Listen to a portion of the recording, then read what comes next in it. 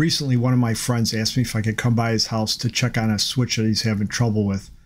Thought I'd share it with you. First of all, the right tool makes or breaks the job, and you can't trust inexpensive testers. I'll share with you in this short video why the tools, some of them which I've used for more than 30 years, are simple and make the job so much easier. Two tools that I use that Klein makes that I've used regularly. You see in the slide that I have up here, on the right is a Voltic or voltage tester. I've used that for many years. And then on the left is a circuit finder, so you can de-energize the circuit. I love Klein Tools. They've been making tools since 1857. They're made in the USA. You can rely on them. And as I said in this short video, I think that you'll see how a Klein tester is so much more accurate than one that would be less expensive. In the slide that I have up here, I have the Voltic Up.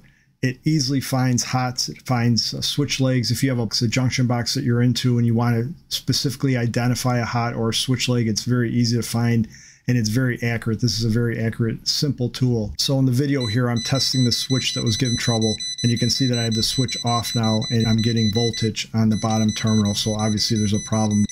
With the new switch connected, we should only receive a measurement when we're touching the hot at the top, but when we touch the bottom terminal, the orange terminal, we're not going to get a voltage measurement. Now my friend had a cheaper tester. I'm not going to name the name of the tester, but I just wanted to show how inaccurate those are.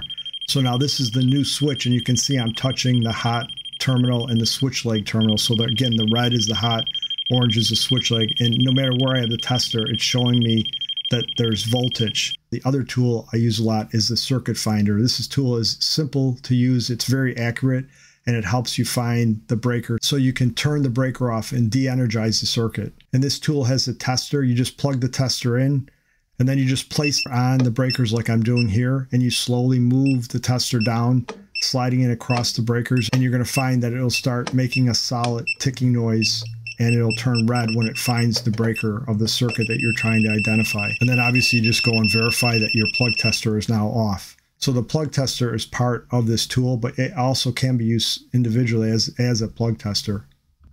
So these are solid tools that I use, and I only recommend tools that I actually use and that actually work, and these do work.